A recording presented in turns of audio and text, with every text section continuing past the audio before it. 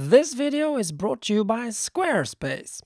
If you need a domain, website, online store or simply a nice platform to showcase your photography, you can make your next move with Squarespace. Start your free trial today at squarespace.com and enter offer code Mattias to get 10% off your first purchase.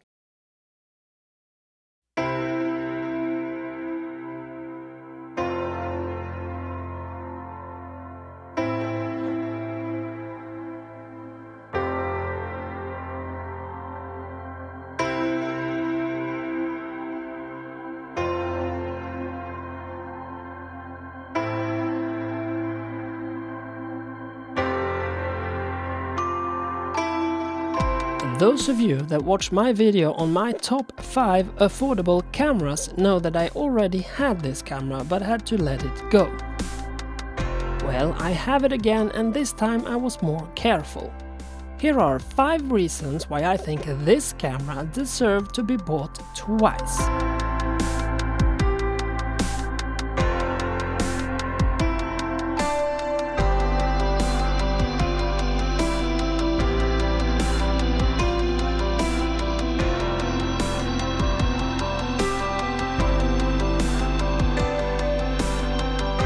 First off is no shocker, it's the build quality and design. We all know the drill, or should I say meal, it's that it's made from one single block of aluminium and polished for 45 minutes by hand. The truth is, many Leica cameras are, not just this one. Many say form over function, I say nonsense. This is very comfortable, solid and nice in the hand. The screen is gorgeous. The mechanism to prevent the battery from falling out is great.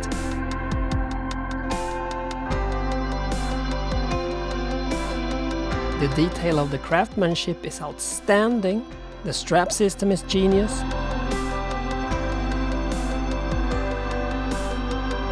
You can use the included, buy for example the wrist strap that I have, or put on a regular strap plug and use whatever you like, with the added bonus of it being able to turn.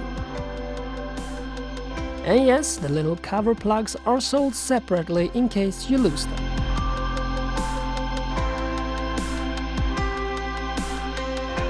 One downside to this solid block of metal is that it gets freezing cold in the winter.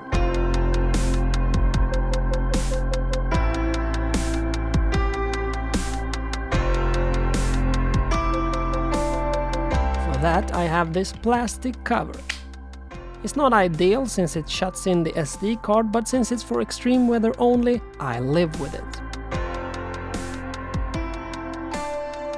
Next we have the modern mount and the user interface. To get live view in an interchangeable lens Leica, the cheapest option is a used M, which costs serious money. Here you have it, sadly no peaking though, but there's a magnification programmable to a wheel. And the screen, like I said, is gorgeous, so manually focusing an adapted Leica M lens or something vintage like the Minolta 50mm is doable.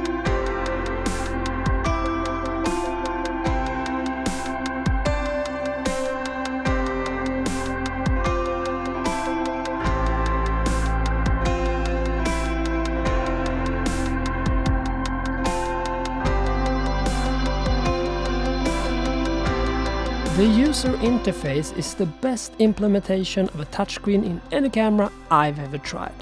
Big simple icons that you can move around as you please. It's quick and snappy with the latest firmware, you have a long list of functions in the settings menu, and you can add the ones you often use to the home screen. This lets me quickly access and change my settings. I will say I wish the mode menu would be a toggle switch like the info switch, instead of having me step into a sub-menu.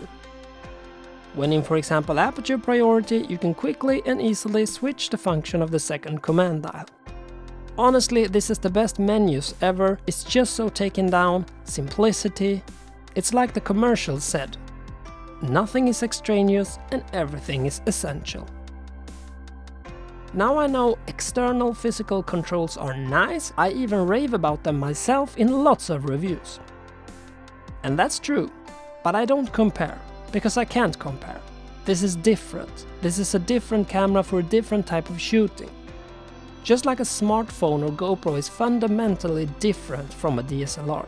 There is no right or wrong, you can choose to fight it or try to enjoy it.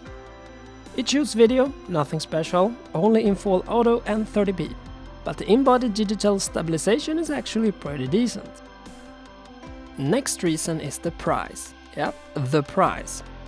Since the TL and TL2 dropped, the price has plummeted. You can get this one for less than $1,000, which is darn affordable compared to most Leicas. And for a little more, still cheaper than let's say a Fuji X100F, you get the 23mm f2 Zoomicron included. Which quickly throws us to the last and main reason why I own this camera. The 23mm lens. A true Leica Prime, with autofocus, and I could afford it. Crazy. Buying it separately, brand new, is almost $2,000, so don't do that. Even if you want a TL2, buy the T with it included and sell the body. So why do I care? What is the big deal? Well, like it or not, Leica lenses are a big deal.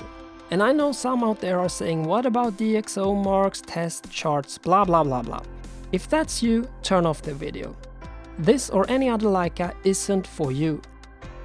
This is the cheapest way, and for many the only way, to own a lens like this. And for me it's probably the only native lens I will ever get for this system.